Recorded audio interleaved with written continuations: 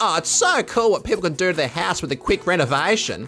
I remember this one guy came in and he was going to convert his basement into a Yogalaties studio, which is like a combination of yoga and Pilates. I thought it was so cool and he invited me to his place to help out. We headed over, went down to the basement and had a look around. Had such a fun time, come up with different materials to use and deciding which was the best space to do the Yogalaties. After an hour, he went upstairs to get me a cup of tea and left me alone in the basement. I started looking around and I found this secret door.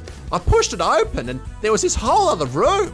It was dark inside, I couldn't see anything, but there was a strong smell of like rotten eggs and tropical fruit. I got my cigarette lighter out and I turned it on and suddenly there were all these skeletons on the ground and different bodies in states of decomposition.